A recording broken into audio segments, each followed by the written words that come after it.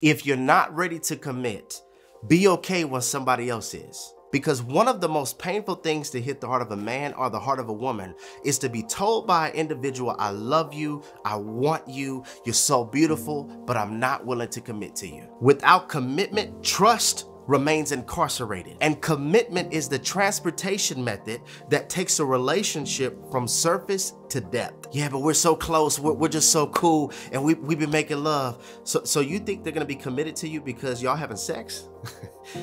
Sex might be the honey, but it's not the glue. Stop trying to force things on people. Stop trying to get approval outside of your designer, meaning God.